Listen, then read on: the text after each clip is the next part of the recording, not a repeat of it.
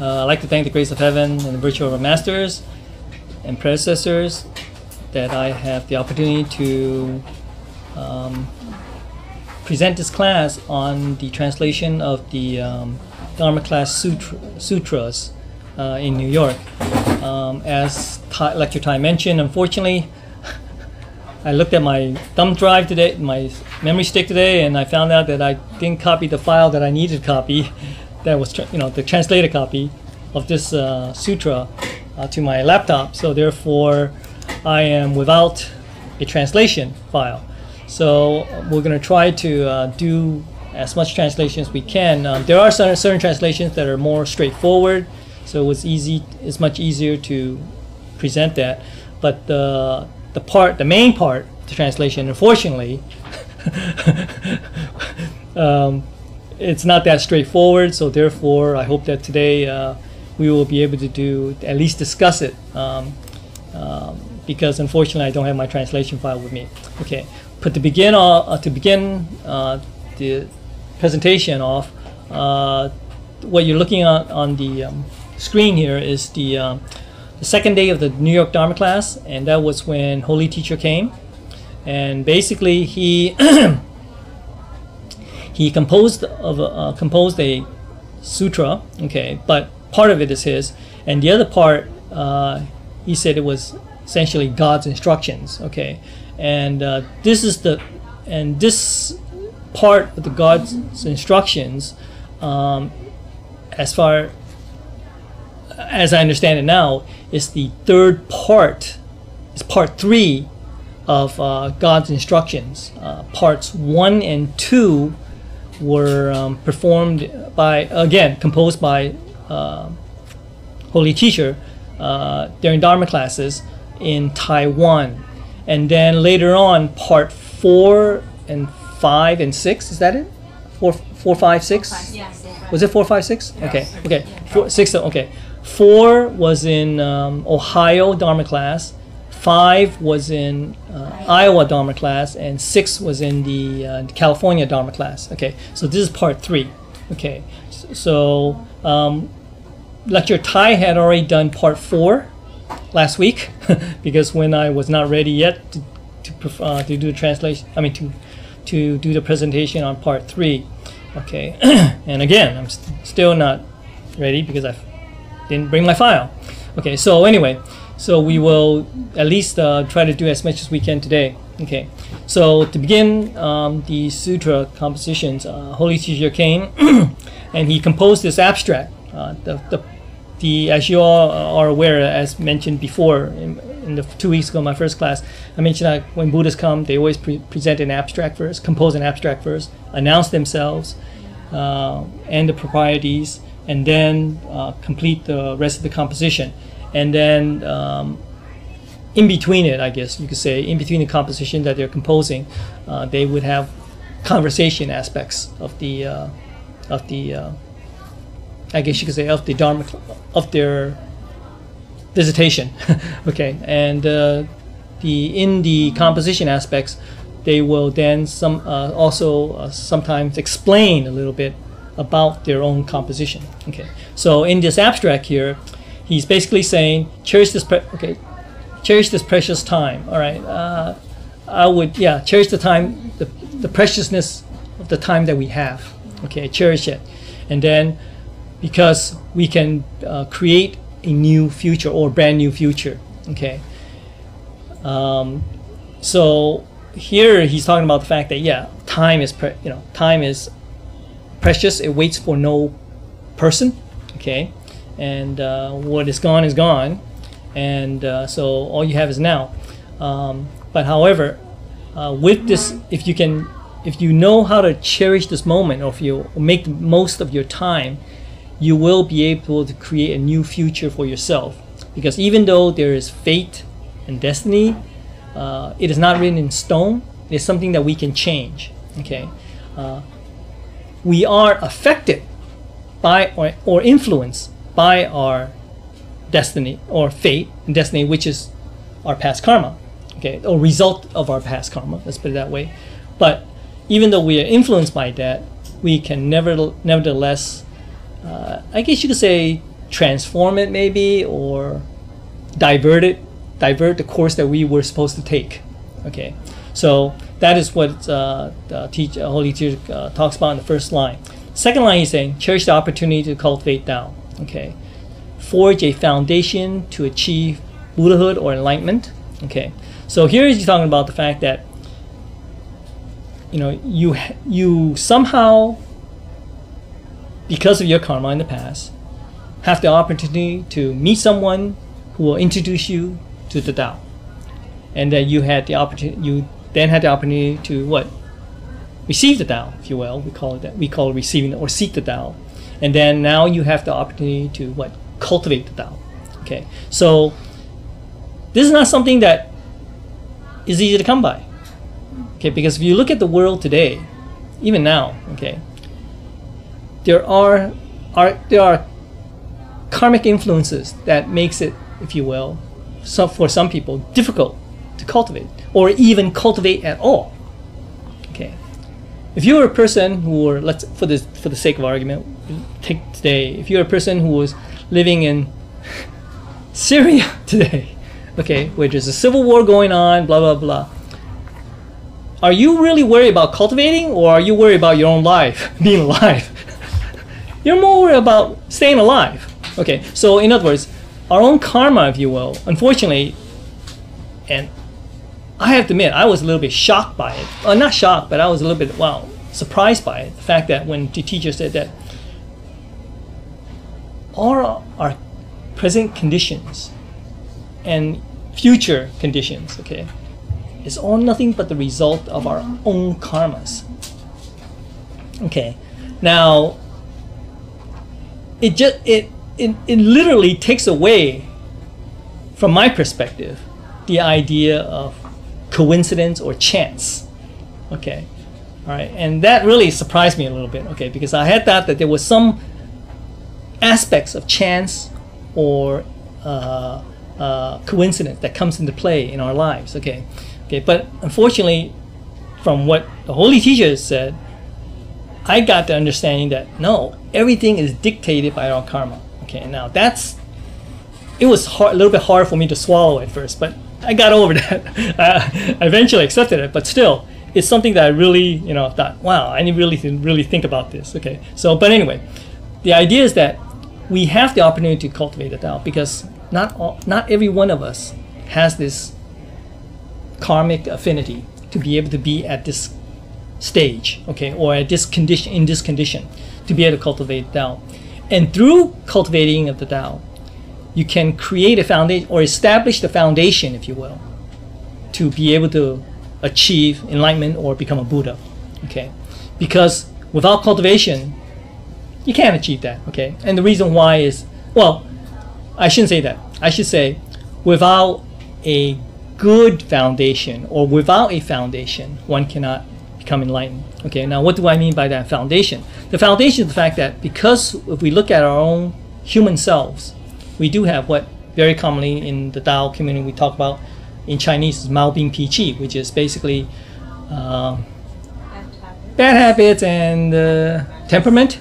I guess temperament is the best way to describe it. Okay, so therefore, and it's that bad habits or temperament is part of it, I guess you could say, is influenced by our previous karmic past, and part of it's based on our own human development in this world, in this present life.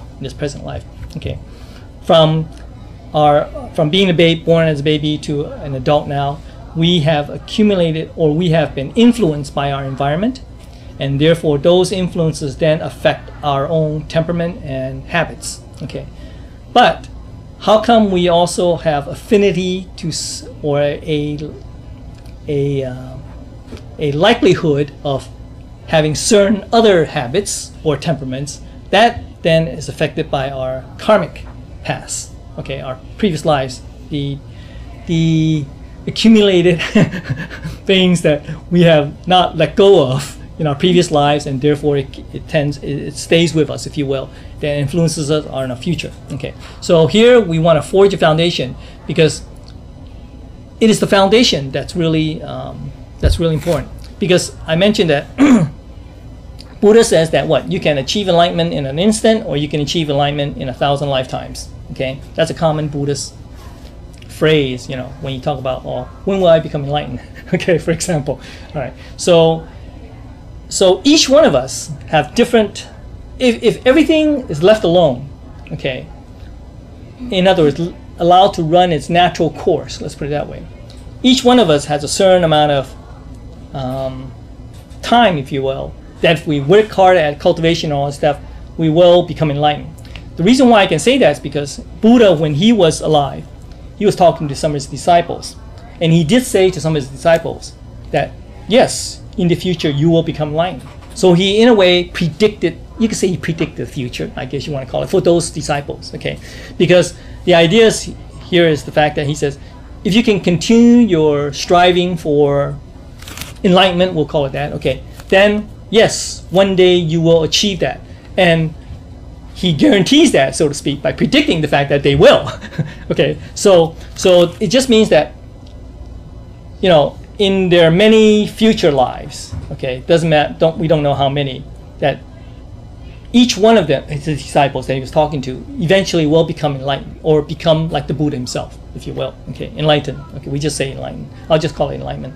Okay, now it's not necessarily the same time, but each of them will have their own times. So each of us sort of like has a time period in which that if you continue your cultivation using the natural course of events, like we're right now cultivating, you will eventually reach that point where you'll become enlightened. Okay. Now, when you reach that point varies from individual to individual. That's affected by previous karma and their efforts they put into building the foundation to reach that enlightenment.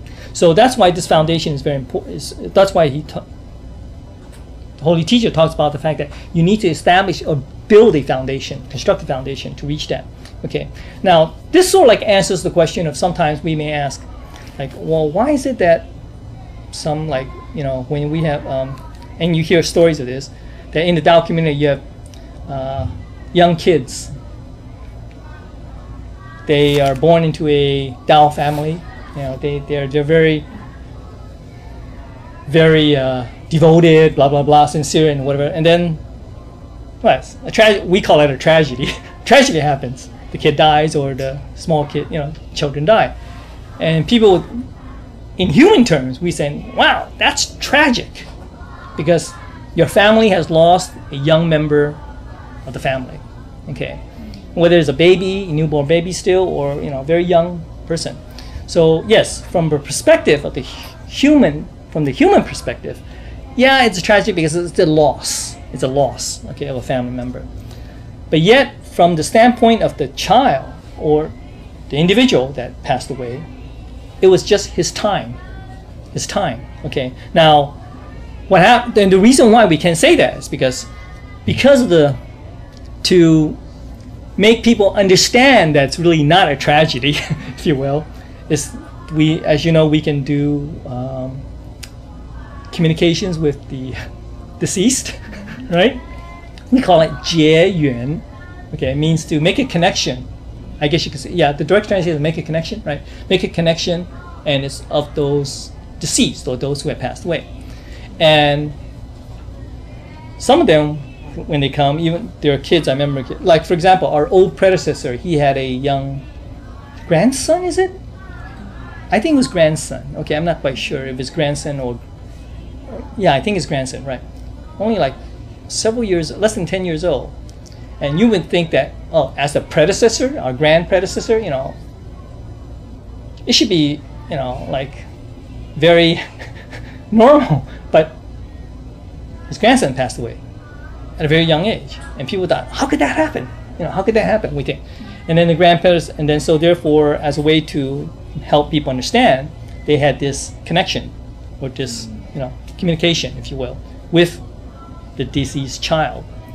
And the child came and says, you know, oh, my purpose here, coming here, was only to what? Receive that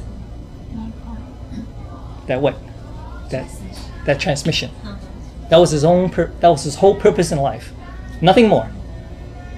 The reason why that was the case is because, in a way, he already has a foundation of cultivation in previous lives already, many previous lives. And he had already built up that foundation to the point where in this life, it was time he could become enlightened, if you will, or become like a Buddha. And so therefore, all he was waiting for was that transmission. And of course, being born in a Tao family, what happens? The baby gets get the blessing, right? The receiving of the Tao. So that was all he needed. And this did not occur just in the grand predecessor's family himself, but there are other families stories that I've heard of from Taiwan, that is also the case. Okay, so the idea is that each of us has this period of time. Okay, how long? Like Buddhism says, it could take 1,000 lifetimes. By saying 1,000 lifetimes means multiple lifetimes. Okay, it could be more than 1,000, it could be less than 1,000. It doesn't matter. That's just a number. But the point is that if you can still pursue this path, because each time, once you're cultivating, you do establish a bit of you add a little bit to your foundation, if you will. Okay, you add a little bit each time. Okay, now the good news is that your foundation, unfortunately, does not get torn down if you don't cultivate. But the idea is that it's always there. Okay, however, how soon you build the foundation up enough to achieve enlightenment, that's depends on your effort in each lifetime. Okay, so that's why he talks about this foundation here. Then the third line, he talks about cherish this limited life, build a more satisfactory, I would say more meaningful life. Okay, cherish this limited life. Okay, we all know we have lifespans. Our lifespans vary. In fact, during the Dharma class, Holy Teacher talks about the fact that senior transmitter is now 94. He still has many years to go, according to the Holy Teacher, right? I think he says something like that. Okay, and then of course, senior transmitter is saying, well, how many more years? I want to know. Give me some number. Give me something. Give me something that I don't know. Okay, and the Holy Teacher says, that's just it. There's some more years, whether it's long or short. Okay, that can change. But to give you just a number, or to say, oh, you have 10 more years, 5 years, that's meaningless because it's just a number. It in itself is just a number. More importantly, is the fact that you understand that you do have a certain amount of time. We do have a certain amount of time, okay? And given that you know now that you only have a certain amount of time, depending on where you are now to who knows when, how can you make the most use of it? And that is why he talks about build a more meaningful or satisfactory life, to make this life meaningful. Okay, because let's face it, if you look at the world today, there are people who just live their lives and it's time to go, let's go. And what? You may be remembered for a few generations by your own family, but then after that, okay, life goes on. And you're no longer remembered or anything like that, okay? It's like the movie Coco. Have you seen the cartoon Coco? Is it Coco? Is it about South American? No, it's about Mexican. Latin American kid. And they have pictures of their deceased and all that. And so long you have a picture, you remember them, right? You should have a picture of them. But if you no longer have a picture of them, what? What does that mean? Being forgotten. You're forgotten. You from their standpoint. So it's very much like saying, have everybody seen Star Trek? Okay, all right. But then there's an episode. A lot of shows. You get the idea. I see a lot of shows, but I get ideas from those shows. Sometimes they're meaningful too. Yeah. The idea is the fact that he's in Star Trek. The episode was just one of the members of the ship was saying that, okay, or they visited a civilization that had passed away. But the important thing was that they say, so long you remember us, that means that we have lived. Our life is meaningful because you remember them. Okay, but once you've forgotten them, who cares? It's like a tree falling in the forest. Do you hear a tree falling in the forest? Not necessarily, but so you don't care really. It's like you don't care. So the idea here is to say that understand the fact that regardless of what age you are now, understand that first of all that there is a time in which we have to leave.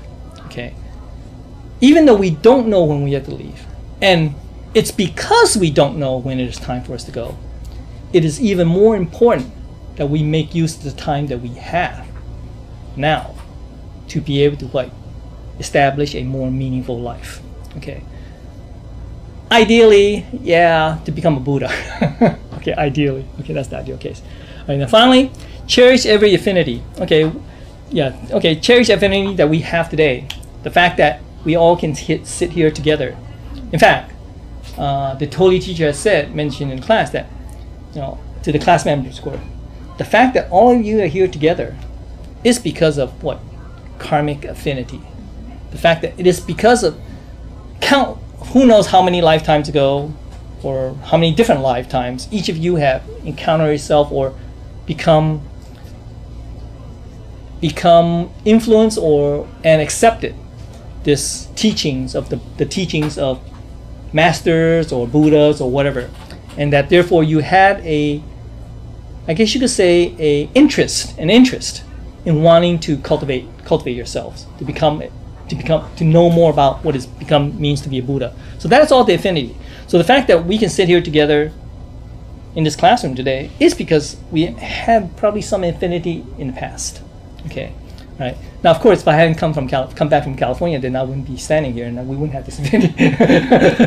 But the fact that, but the fact that I'm here implies that we do have this affinity. And why is this affinity so important?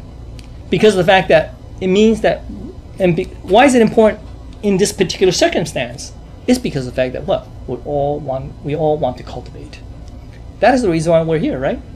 If you didn't want to cultivate, you'll probably be somewhere in the beach today, because it's going to be 98 today and it's 80 something degrees at the beach, So, no, that's what I heard on the radio podcast. Yeah. Anyway, okay. So the point is that because we have an interest in being a Buddha, I guess, or becoming enlightened, mainly to cultivate, then we're here together.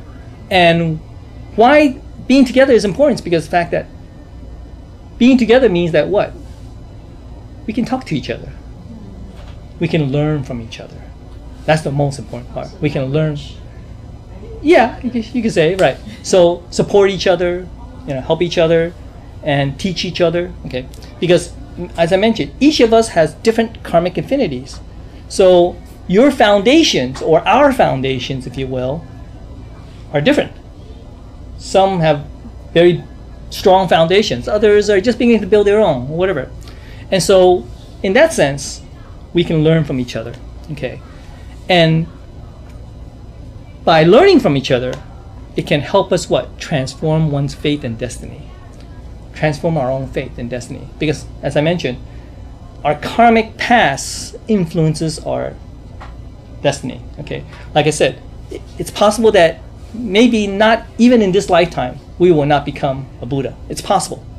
For some, they will become Buddha. They will achieve this attainment or this Buddhahood. For others, maybe not yet. Not yet. Maybe not yet. Okay. Even though we say today, okay, the fact that you receive this 1-point transmission guarantees what? What does that guarantee? Just by receiving this transmission. Right. Yeah. Well, okay. The guarantee is this, and this aspect is guaranteed.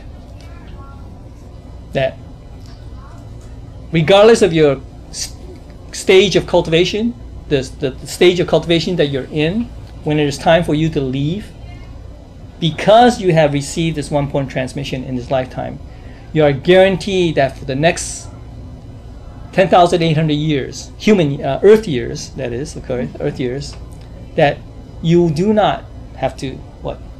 You are not reincarnated as a person, human, animal, whatever, it doesn't matter, okay? However, because, remember, this guarantee is irrespective of your cultivation, irrespective of how good your foundation is, okay? You're guaranteed that, okay? But that just means that based upon your own foundation, your own cultivation, your own elimination of your bad habits or temperament or whatever, okay? After the 10,800 years, which is a long time, I admit, 10,800 years, guess what? that would then determine whether you continue to still stay not in this world, or whether you have to come back into this world. Okay, now that's a hard pill to swallow, because we hear the fact that, oh wait, if you receive Tao, you can transcend life and death, right? We say that 超生了死. Okay. Yeah, but that's assuming you can permanently be in quote unquote heaven. I'll call it heaven for now. If you truly can achieve Buddhahood, okay, because and I'll explain that a little later, okay. But if you haven't achieved Buddhahood, yeah, you can still go there because you receive this transmission. But that has like our lifespans, that has a time limit also. Okay, and that's based on your own cultivation. That's why all the Buddhas and saints, when they come, what is the, because if you listen to, I mean, I admit I've heard many, okay.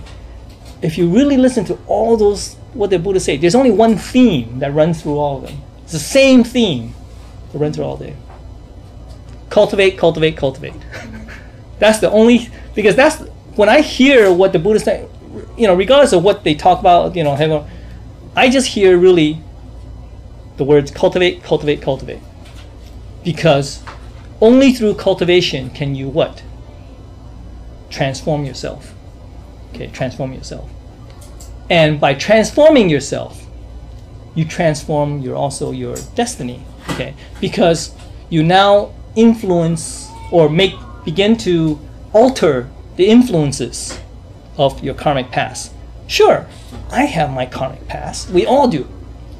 Good or bad, I don't know. How much of a good foundation we have, I don't know. But the point is that we still have our influences in the past. Okay. And if we can truly get rid of all that, or, yeah, I'll call it get rid of it for now. Get rid of all that stuff. And just concentrate and focus on building our foundation, which is cultivation, then you truly can, I don't want to say eliminate your past karma, but rather alter the influences of those karmic pasts so that it doesn't affect you as much as it would have without this cultivation. Okay, so maybe that's a better way of putting it. So one's faith and destiny can change. Okay, so if you look at yourself today, your present condition, okay, unfortunately, I can only say that, yeah, it's because of your karmic past. And like I said, I had a hard time swallowing that pill when that was said. In fact, it's all due, according to the Buddhas, it's all due to your karmic past. Nothing else. Nothing else. Nobody, no heaven or hell or God or a devil did not influence you in any way or affect it in any way. It's all due to yourself. And like I said, that was a hard pill to swallow, and I'm still trying to figure it out completely. But the point is that that's what everything is you're doing, so to speak. Okay, your condition. Now, it's complicated. Really, I think I'm saying it like it's so easy, but really it's a little bit lot more complicated than that. But anyway, so because of that, and the fact that we have this affinity wanting to cultivate, then by focusing or concentrating on our cultivation, okay, you can truly change your future. Now, the problem is this, though. We have as humans, we have an expectation. Yeah, I would like to make, at least if I'm going to change my future, I would like to change it in this present future, not next life future or whatever, right? Because we're talking about this life now, present life, okay? And the answer is, yeah, it can change your future. It's just the fact that even though it can change, we ourselves have to be careful not to have an expectation of certain changes. Okay, because that's where later on when the God's instruction talks about have and have not later on. But the idea is the fact that yes, we desire a change in our destiny based on our evaluation of our own current situation. But the reality is that the vice, I shouldn't say the reality, the vice that the Buddha says is that the transformation of your destiny is just a consequence of your it's just nothing more than a consequence of your cultivation. So in other words, don't focus on what you want to change or how you want to change it. Rather, instead, focus on just your cultivation. Because what comes will come. Okay? How your future changes or whatever, it'll just be as it is. Okay? Don't be concerned about that. Don't try to focus on that. Focus rather on your cultivation right now. Yes? It's almost like saying you have to get your goals straight. Your goals straight? Yeah, you don't want to just like, oh, I want to be rich, I want to have a good result by doing certain things. Yeah. We want to achieve that Buddhahood. Right. Yeah. Right. Yeah. You can say that, right? Because if you are thinking about changing your destiny right now in terms of, how it affects your human life now. Okay. Yes, that is what Jill talks about. Okay. Your goal actually, well, yeah, I like to say that from my perspective, okay, even the aspect of a goal is sort of like a desire or whatever. Okay. Rather, instead of having a goal, I sort of like look at it more as like, don't worry about the goal. Just rather concentrate on your next step that you're going to take. Just focus on the next step that you're going to take. And then after that, focus on the next step that you're going to take. But I mean, by that I mean the journey of cultivation, not just walking. Okay. You still need to know where you're going. That's true. That's where your linean comes into play. Or linean is our, you could say goal. Okay, it's because I guess you can say, sometimes we want to say that, yeah, we want to have a goal like being a Buddha. Another cup? Second cup, part 2. Okay, to have a goal because it helps you maintain a sense of direction. Okay, your sense of direction. Okay. I think what you're trying to say is we already have our goal set, but then what for the next is we focus on our efforts. Yeah. You can say that you have a goal set. Yeah. But it's just that the way I see it is just that it's not. I don't see becoming a Buddha as a goal. Okay. I see it more as the fact that just understand the fact that you have what the holy teacher and Buddha said, that you have a Buddha nature. Okay. Now, yeah, you could say, okay, the goal is to become Buddha because you have a Buddha nature. Okay. I see it more as the fact that it says you do what you do because I want to say because that's what you should do, but I can't. I'm not confident enough to say that. Oh, that's definitely what I hold on to. That's what definitely I believe. Okay. Rather, more to say that I do what I want to do because we think about it. Okay. Think about this. Okay. What does you hear the term 当下? 当下 in Chinese means at the moment. Okay, in other words, when they say when you become enlightened to the point where you're like a living Buddha, whatever you do say is all 当下 at the moment. There's no planning involved, there's no analysis involved, there's no evaluation of the situation involved before you perform a reply or perform an action. Okay, that's what 当下 means. Okay, so in the Buddhist, in Buddhism, 当下 is achieved when you have become enlightened. 当下 you achieve because everything for you is 当下. There's no need to evaluate or whatever, plan or analyze or whatever. Okay, so when I think about 当下, okay, when I think about what does it mean to be a Buddha, okay, if you think about it carefully, okay, and you think about it long enough, okay, remember we also talk about the fact that, okay, yeah, why do we want to become a Buddha? It's because of what? Because we were one. Well, yeah, you can say we were one. Okay, you can say, okay, yeah, I was one. Why can't I be whatever it is again? But rather what? Because we see what we as humans feel the influences of this world. This what Buddha calls the suffering, because Buddha calls the world a suffering, right? That's one of the four, the four noble truths. Right? What's the first noble truth? Suffering, dukkha. First one, number one. Okay, and why is it suffering? Because what? We don't know you're a Buddha, number one. Okay, and instead you see yourself as a person, human. Okay, and therefore you're influenced by whatever. Because if you think about it, if Buddha talks about suffering, right? Now he was on this world. He lived and walked on this world. He's like you and me. Okay. If it's a suffering, why was he? What was he here? Was he there? People say, "Oh yeah, I know he's here because he wanted to teach the world about the suffering, blah blah blah." Because he already has reached enlightenment. Okay. So now, if you were to ask him, as a human person, if you had the ability to ask him, you would say, "Do you feel suffering now?" Because you're a person right now, right? You're a person, human person. Do you feel suffering now? What do you think he will say? What do you think he'll say? Yes? No? Yes. Maybe? You think yes? Right. Well, it's actually yes and no. It's neither, actually. Neither yes and no. The reason why is this.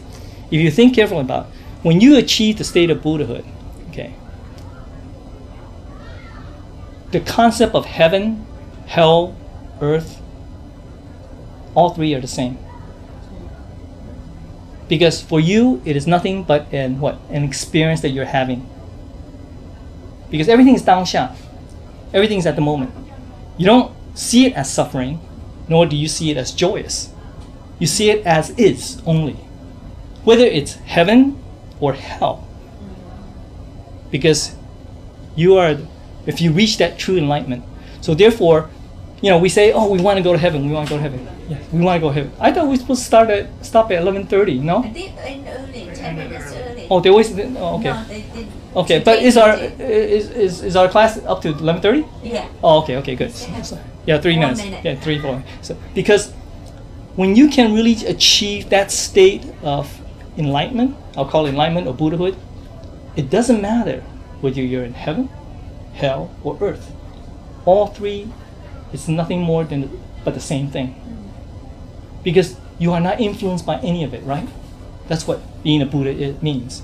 Sure, you have to, if you're in heaven, okay, maybe you don't have to eat. Or maybe, it's easier in life, it's more luxurious. If you're a human, you have to eat, you have to sleep, you have to go to the bathroom. But that's all what? Just an experience you're having. Nothing more. It is not a case of, oh man, I have to eat, so I suffer because sometimes I get hungry. No, you don't see that. Same thing if you're hell. You're suffering in this, I don't know. Today it's what? It's going to reach 98. Imagine it was like 110 or 120. Okay. You feel, oh man, it's so hot. It's a suffering. It doesn't influence you in that way if you can truly achieve what is enlightenment. That's why it's true that we talk about, we need to go to heaven and all that. Yes, it is because we say all those things because it is from our human perspective. Because we see that there's something better. We think that it's better anyway. We think that it's better. So therefore, we think that it is a level of an existence that does not, I would say, have all these inconveniences or sufferings, we call them. Okay. But if you truly reach enlightenment at the point of where you're like dangsha, it does not matter. Whether you're here or heaven or hell, it does not matter. So that's the way I see it anyway. So not many people will see it the same way, I admit. Okay, but anyway, again, it's not a little bit related to our 4 lines here, but the 4 lines are essentially talking about the fact that we need to seize the day, carpe diem, or whatever the Latin, whatever. You need to make the most of the time that you have because now the present is now all you have. The past is past, it's gone. Ever seen Kung Fu Panda? Yeah, Kung Fu Panda? The turtle? The past is past. The future is what? unpredicted, and unknown, and the present is what? The present. That's why it's called the present. You know, it's something, a gift you have. Okay, right? Okay, that's what Ugui says, right? Okay. So, but the point is this: is the fact that all you have is now, nothing more. All you have is now. So the point is that if you realize the fact that, hey, you're here because what? You want to cultivate, you want to learn. Okay, and eventually you want to know, you want to reach a goal, as Joe says, to become a Buddha. Okay, that's fine. To become a Buddha, then you have to cultivate a lot, right? So therefore, the fact that you're cultivating, yes, the outcome is hopefully a Buddhahood. Okay, but the point is that all you have is now, and that think about your everyday life right now, just yesterday or whatever, doesn't matter, and think about how is it that you would have changed it if you realize the fact that, hey, this cultivation is the only thing that I should be focusing on. Sure, the idea of the fact that I still have to go to work, I have to get a job or work to a job to make money so I can feed myself, whatever, that's all fine. That's all, I guess you could say, all the side things that you have to do. Side things you have to do to what? To nourish your cultivation. Okay, so I guess the 4 lines here, when I see it, is the fact that really is talking about understanding your present self, the fact that you have a lifespan, the fact that you have an opportunity to cultivate the Tao, and the fact that you have this affinity with all these people, okay, that you can what? You should, rather, from my perspective, you should do everything you can to what? Focus on that cultivation, so that one day you will achieve that. Now, don't worry about the fact that that one day is in this lifetime or next lifetime. That's future. Think rather that I need to cultivate now. So that's why I talk about taking one step, focusing on one step at a time. Not to worry about, will I become Buddha in this life or not? Okay. So anyway, that's the first 4 stanzas of the sutra, and I hope that we can. I think it's good to really read it over and over. I read it over many times, and each time I read it, I sort of like got a little bit better understanding of it, and so therefore, I hope that if you can, review over it and think about it very deeply about what it's talking about, and I think that can really help you to focus more on your cultivation. So for now, class is ended. So this is part 1. I'll continue on the next 4 stanzas, hopefully, in the next part 2. Thank you very much. No one to do. Oh, no 1 to 3. Okay. All right. Okay, break time. Oh, if you have any questions, go ahead and ask. Yeah. By all means. I mean, if there's something I misspoke or you didn't quite understand what I said, yeah, please ask, and I'll try to clarify it. I think I'll read the Greek presently. It's the ignorance that leads to all of that we will have the greed, and we forgot have to resume the it. resentment, and this kind of lead one step after another to the suffering or to the conditions that the unpleasant conditions that we sometimes have to face. So one of the things that we do on the Eightfold Path is, that we deal with the issue of eradicating suffering is that we seek to improve. We seek to, uplift. We seek to elevate. And that includes the conscious understanding as far as our role and responsibility. So, the real issue is, who's responsible and whose role as far as dealing with some of the problems that we have with this education. I mean, racism is a very ugly thing, okay? And it was something that was planned a long time ago. Well, regardless, the point is that when you're talking about improvement, you're really only talking about improving the human condition. Yeah. You're not talking about improving to the condition of becoming a Buddha.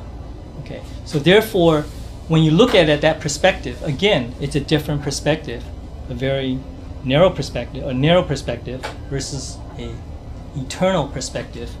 Buddhists are not concerned about improving your human condition. Why? Why would you say? Why would I say that? Because what? You're going to have the condition again, and you're going to have it again, and again, and again, and again. It's going to repeat itself. It doesn't stop. This condition does not stop.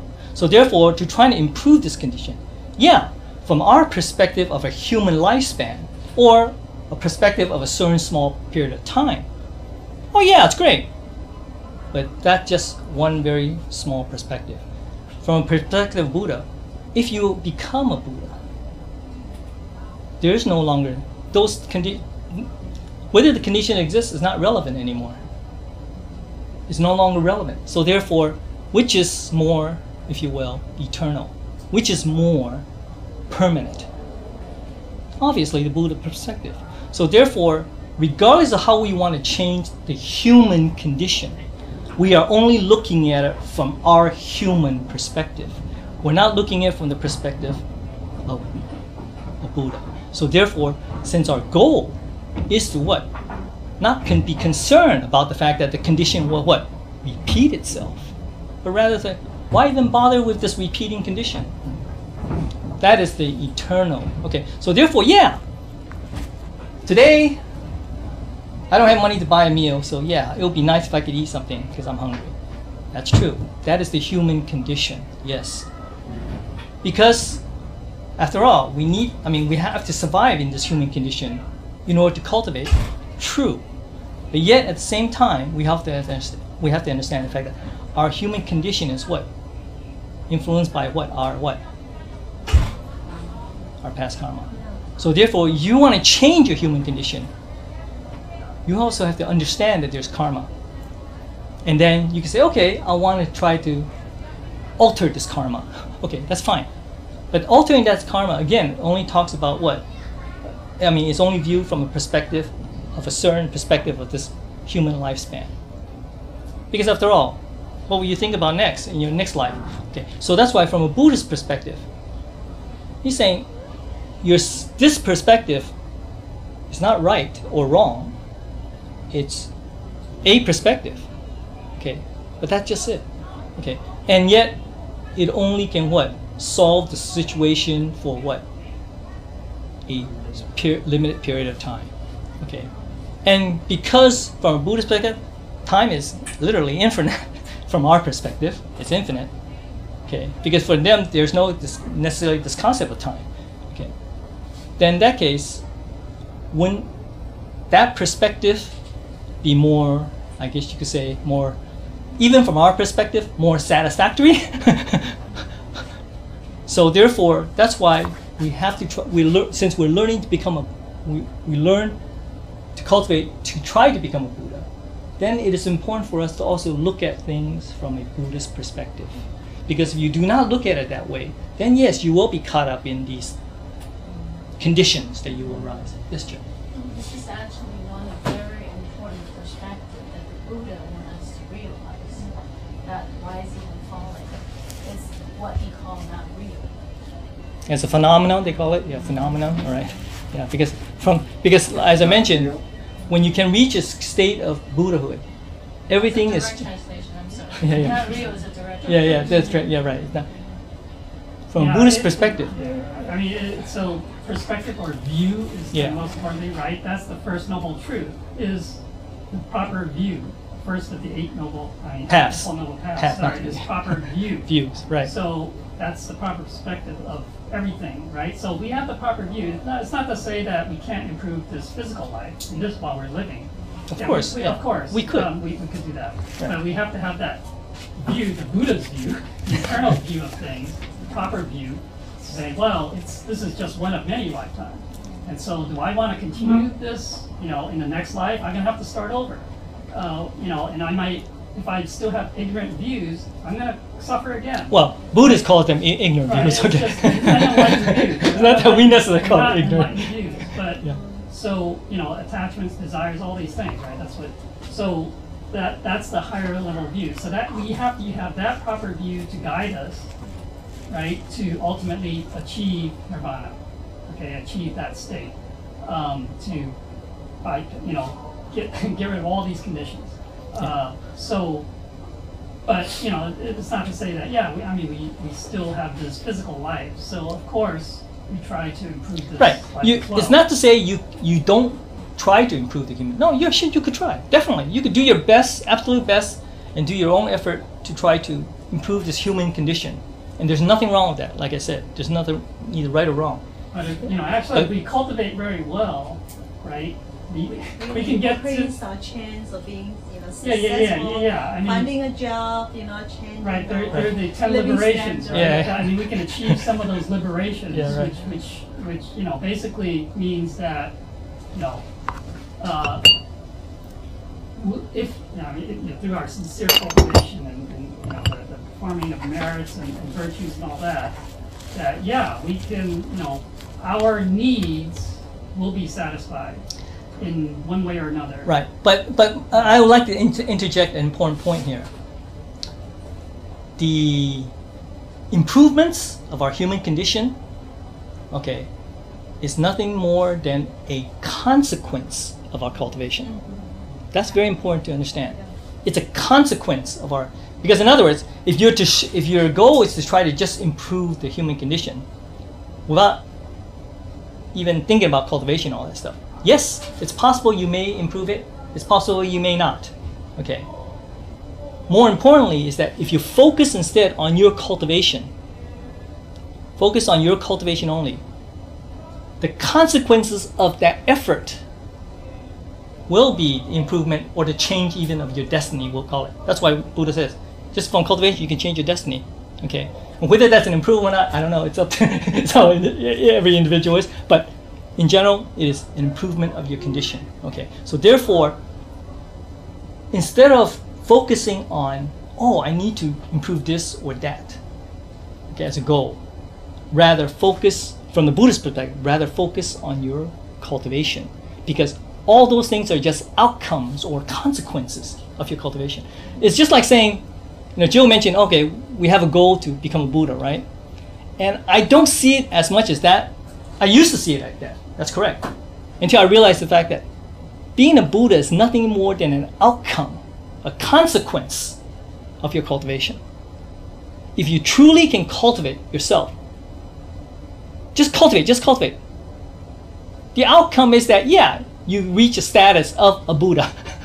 you have the potential to do that. Let's put it that way. So therefore, don't worry about that. Just worry instead about taking that first step, taking the next step in cultivation. Because if you can truly focus on that and concentrate on that, everything else will come when it comes.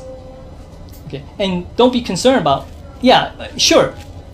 In terms of the human condition, the fact that I'm hungry now, I need to eat now. I can't wait till tomorrow. I can't wait about cultivating right now.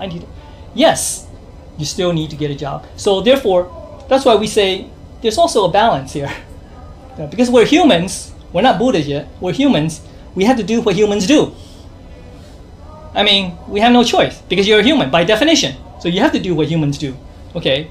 And unfortunately, in our the society is established in a way such that, in order for you to have, buy a house, buy a car, eat, whatever, you have to work, etc. You have to do those things. Okay, unless of course you get your karma is so good that you win the lottery or something like that. Okay, but the point is this: it's the fact that there are needs that you have to fulfill as a human. By all means, go and fulfill it, but restrain that need to the point that you are content with what you can get out of it. You are content. You don't try to pursue it more and more and more. Okay, you have to maintain a form of contentment, because if you can do that, then you will have time to do your cultivation. Okay, because if you're instead spending your time pursuing those things that you already have but you want more of it, then yes, you will have less time to cultivate. Okay, so instead of pursuing those things, rather just say, okay, I'll cultivate first. That's my priority, number one. Number two, I have to do what humans do. I have to make a living, I have to live, etc. I have to survive.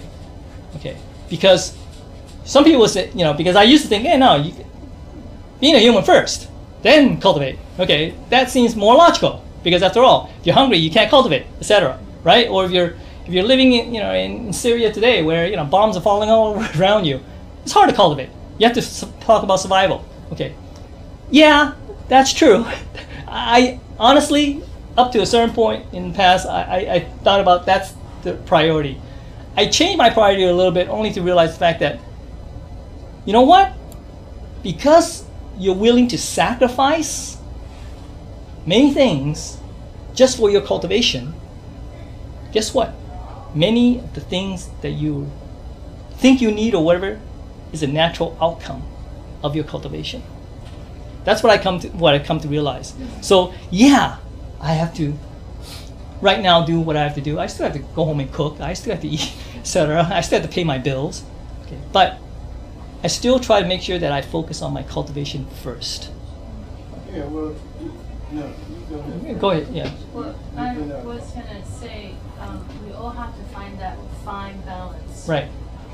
Because, like Transmitter Jean mentioned, we are still human. We have to do human things. But then at the same time, I wanted to add, even though that we're human, we have the true nature, like the Buddhas. So we can do both. Yeah. And that's why it's happening in our daily lives. Yeah. And the conditions change because after all, like I said, I don't have a family, etc. Jill has a family; she has to take care of kids, etc. So there's differences. Yes, that is true. No, well, I mean, since you want to take it to the real issue is that religion itself is dealing with management of people and dealing with relationship with governments. But since you mentioned the word of dropping bombs on Syria, you're really dealing with the issue of how to remove the double standard as far as dealing with do they have the right to kill or not. And that's something that is, a problem with our fundamental relationships and what is the correct, meaning. In order to end the suffering and dealing with even getting control over the war state, is that really they don't have the right to drop bombs in Syria. Okay. So that's where we have to deal with that. The religion itself is basically, developed by government and for government, for the people. But them themselves have to remove the double standard. Again, we have to address and have a proper way to address and resolving, misconception and to eliminate the double that's standard. fine. Again, we are talking about the human condition. Yeah. Right. So therefore, like I said, and even Joe mentioned, yeah, there's a balance. Okay. So, do we focus on the human condition or do we focus on the balance? Okay. So therefore, yeah, we can make debates or have debates about so many things about the human condition. Absolutely, sure. And you know what? Guess what? Tomorrow, it's going to be the same. Next day, it's going to be the same. And even if you solve this one tomorrow, the day after tomorrow, it's going to be the same. So therefore, again, that's I guess you could say, the essence of the human condition. Things change always. Okay, and so therefore you can try to resolve one of it, and there's nothing wrong with it. I'm not saying that, you shouldn't do it and all that. No. You can do what you can, sure. By all means, go ahead. But keep in mind, that is just a perspective of the human condition. And it is a perspective that's what? Narrow to the human condition. Okay, narrow, restricted, I should say restricted, not narrow. Restricted to the human condition. Okay. We're cultivating to try to become a Buddha. Okay. Sure, if today all of us are here to debate about the human condition and all that stuff, yeah, let's debate it, let's talk about it, sure. But we're not here to do that. We're here to what? To cultivate to become a Buddha. So therefore, the more we can understand that and the more we can see it from the perspective of a Buddha, then yes, many of the human condition issues becomes less and less, if you will, relevant. Okay, it's still there, it exists, sure. Right? Not to say it eliminates it, no, it's still there. But guess what? It's less influential upon our own cultivation to become a Buddha. Okay, yeah. And something. Yeah, we also have a saying that Tao, if it's in the wrong hand, it's not Tao. So sometimes you mentioned that government sometimes take advantage of religion to try to impose or to influence or to control. That's not the proper view. That's not the proper principle or not the proper way to do things. And this is why we want to try to spread it out because we are talking about the fundamental truth, the fundamental principles. If everyone really understands all of these principles and everyone is aware of the causality or the universal law of justice, then there won't be any such crisis, conflicts. Yeah, well, right? that should be the utopian goal. But one of the primary things of Buddha himself was to teach. Right? He wasn't dealing with the issue of education, so he dealing with proper education that goes on within our relation. The teaching, I guess you could say, sure, from our standpoint, the Buddha teaches and we as humans learn. Yeah. That's true. Okay, you could say that. That's one way of looking at it. Okay. Of course, whether a person wishes to learn or not, it's still up to that individual. You could teach all you want. Whether I accept your teaching or not is what? A different issue, right? Would you agree that, would you say that instead, every time someone teaches, you accept it? Obviously not, exactly. Right, exactly. So therefore, even if the teaching is from a Buddha, whether you accept it or not is still what? Up to you. You have the choice. Don't think the fact that, oh, okay, it's because it's a Buddha, I have to learn it. Okay. No, you still have a choice to make. Okay. Because after all, Buddha does not force anything upon you. All they can say is, hey, it's there. You want it? If you don't want it, okay, that's fine too. Because after all, you're just in this, you will remain in this condition, this human condition, or this material condition. You see, the Buddha's teaching, they're like guidance to us, to reach to how they construct it. So it's a guidance. Is they already reached level, so they Yeah, it's good that you brought it up. Okay, because when we say teaching, when the Buddha quote unquote teaches, the Buddha cannot give you a formula to say, okay, this is how you cultivate. You follow this formula, like how you make beer, the formula for beer, then you'll get a great tasting, light filling beer. Okay, is that if you follow this formula, you become a Buddha? No, there is no formula. There is only what? You want to call it guidance, you want to call it hints, doesn't matter. Because there is no such thing as a formula in cultivation. Because what? Buddha even tells us, it's all based on what? Your ability to, we say in Chinese, Wu. Wu, what does that mean in Chinese, in translation? There's many different ways, it's very broad. Okay. But Wu essentially means to become enlightened, if you will. Awaken, realization. Okay. It takes the individual to Wu. Then they can become a Buddha. If the individual does not Wu, all the teaching in the world, or in the Buddha's world, whatever, will not make you become a Buddha. It takes yourself to Wu.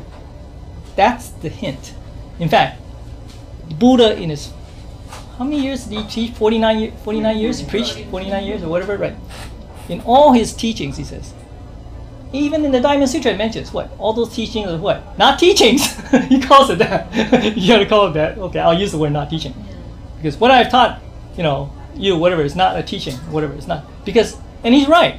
Because from that perspective, the teachings are just, I don't know, if you want to read a book, it's just black letters on white paper. Okay. It takes the individual to Wu, then to understand, to really understand. That's why when he passed on, Buddha passed on the mandate, if you will, to what? Mahakasapaya. Okay, yeah, Kasyapa. What? All he did was what? He took a flower, put it in front of his face, and his disciple, what that meant. And so that's why he became enlightened and became the next. He was the third patriarch, the second patriarch, or second, right? First patriarch, because the Buddha is not considered patriarch at that time. He was just considered the Buddha. Okay, so Mahakasapaya became the first patriarch of Buddhism, and he also acquired the mandate to what? To pass it on to the next guy, whatever. Okay, and it is because he not because he figured out, oh, okay, yeah, I understand what you mean, blah blah. This is how I should do, or I practice in a certain way, I'll get it. No, because he I can't use any other word, but that's the true teaching. That is the true teaching. Tao. It's a wordless teaching. Yeah. It's the true wordless teaching. Yeah. Is that awakening or that Yeah. enlightenment. That's it. 'Cause so it's not anything that the Buddha. That's why the Buddha says, he didn't teach anything, because none of that is. And he said that in really Diamond Pusa. the truth is the real truth. The real truth is that self-awakening. That's the real. That's where the real truth is. Okay, that realization. So it's not through the words. You see, when you read that, weren't you like stuck to that word?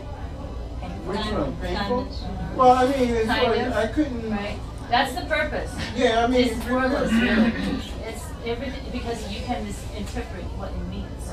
It's misleading as far as dealing with it. And it's not just a word, it's a statement that you Right, make. exactly. Anything that's is black and white on paper can be misinterpreted. Yeah, that's a misleading statement that Yeah, you make. I like to give you a statement that I believe Lecturer Kai's teacher in college mentioned when he was taking a course on literature or something like that. He goes,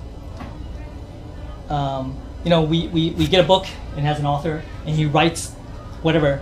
And you can say, how can you write like that? Whatever. We can criticize or whatever, right?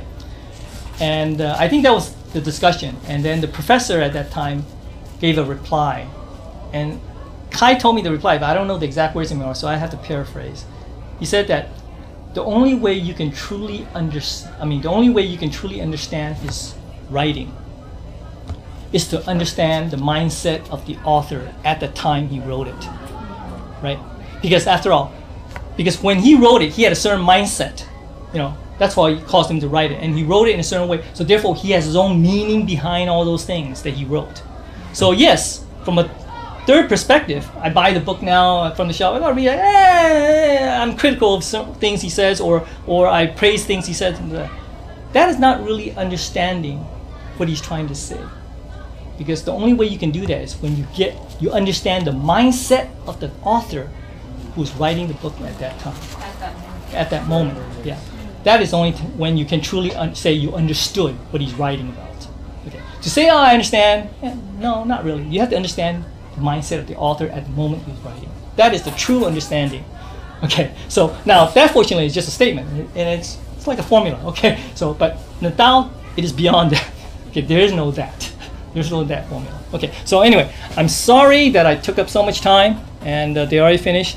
And unfortunately, for the next 2 months, I won't be here, so I can't finish my class.